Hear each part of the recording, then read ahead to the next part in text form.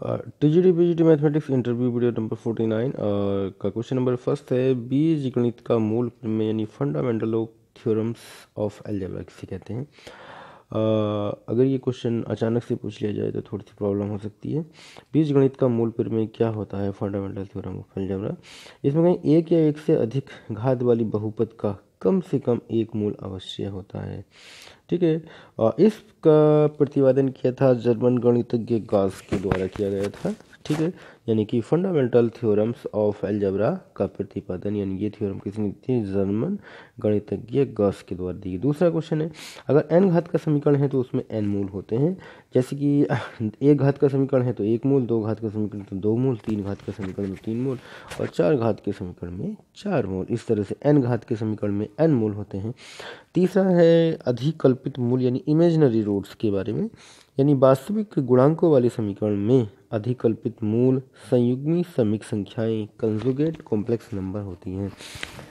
यदि मान लीजिए एफ एक्स बराबर 0 है, कोई समीकरण दी हुई है, उसका एक मूल अल्फा प्लस आई बीटा है तो दूसरा मूल होगा अल्फा माइनस आई बीटा।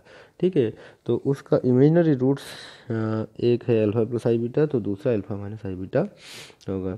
चौथा क्वेश्चन है, दो मूल का समीकरण ज्ञात करना। जैसे अल्फा बीटा दो मूल हैं तो उसका समीकरण ज्ञात करने के लिए समीकरण लिखें x minus alpha into x minus beta बराबर 0। इसको सोल्व कर लेते हैं तो x square minus alpha plus beta into x plus alpha beta बराबर 0 आ जाता है।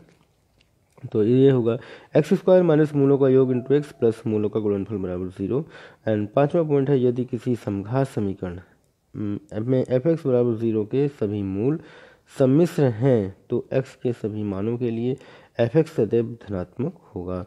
और छठा है, विषम घातीय समीकरण का कम से कम एक मूल अवश्य वास्तविक होता है। अगर विषम घातीय समीकरण है तो उसमें एक मूल वास्तविक जरूर होगा।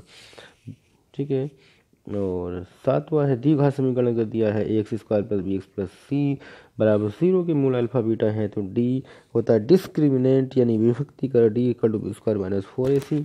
कभी कभी पूछे था विभक्ति कर किसी कहते हैं या discriminant D B square minus 4ac। जहाँ पे अगर आठवें पॉइंट में यदि डी का मान 0 से बड़ा है यानी बी स्क्वायर बड़ा है 4ac से तो under root B square minus 4ac वास्तविक होगा और दोनों ही मूल वास्तविक एवं असमान होंगे। और 9 पॉइंट है, यदि डी बराबर 0 बी स्क्वायर बराबर 4ac है तो अल्फा बीटा वास्तविक एवं बराबर होंगे और प्रत्येक का मान माइनस का बी अपॉन टी होगा। ये पॉइंट बहुत बढ़िया है। अगर बी स्क्वायर बराबर 4ac होता वहाँ पे मूल बराबर होंगे तो जानते ही हैं अल्फा बीटा वास्तविक होते हैं और बराबर होते हैं और इनका मान कितना होता है तो मान होगा माइनस का बी अपॉन 2a। तो वहाँ पे जो पूछते हैं थोड़ा अलग सा पूछते हैं, जैसे कि पूछ लिया यदि मूल बराबर हैं तो आप बता देंगे डी बराबर 0 यानी बी स्क्वायर बराबर 4ac और मूल वास्तविक एवं बराबर हैं। ये पॉइंट तो क्लियर है, ये तो जानते ही हैं, सब लोग बता देंगे। परंतु इनका मान क्या होगा, मूलों का मान, ये थोड़ा सा ध्यान रखने वाला है। यानी कि प्रत्येक मूल अल्फा और बीटा, अल्फा बराबर बीटा बराबर माइनस का बी अपॉन 2a होगा। ठीक है, तो यहाँ पे ऐसा पॉइंट पूछते हैं कि जो थोड़ा सा अनजाना नज़र आता है तो वही अनजाने पॉइंट्स लेके आते हैं हम इन इंटरव्यू वीडियोस में। ठीक है, तो ताकि हर वीडियोस में कुछ ना कुछ ऐसा ज़रूर होता है जो आपने पहले शायद ध्यान ना दिया हो। मतलब होता तो है, सबके पास होता है कहीं ना कहीं, परंतु हो सकता है उस पर ध्यान ना दिया गया। 10वां पॉइंट है, अगर डी छोटा है 0 से तो बी स्क्वायर माइनस 4ac ऋणात्मक होगा तो उसमें मूल अधिकल्पित एवं असमान होंगे। और 11वां पॉइंट है, बी स्क्वायर माइनस 4ac एक पूर्ण वर्ग संख्या है और जहाँ पे abc, अगर बी स्क्वायर माइनस 4ac पूर्ण वर्ग संख्या है तो abc परिमेय है तो दोनों मूल अल्फा बीटा परिमेय एवं असमान होंगे। ऐसा ही अगला पॉइंट है, यदि बी स्क्वायर माइनस 4ac पूर्ण वर्ग नहीं है तो अल्फा बीटा अपरिमेय यानी इरेशनल होंगे चाहे abc परिमेय ही क्यों ना हो। अगर abc परिमेय है तब भी अल्फा बीटा अपरिमेय ही होंगे। ठीक है।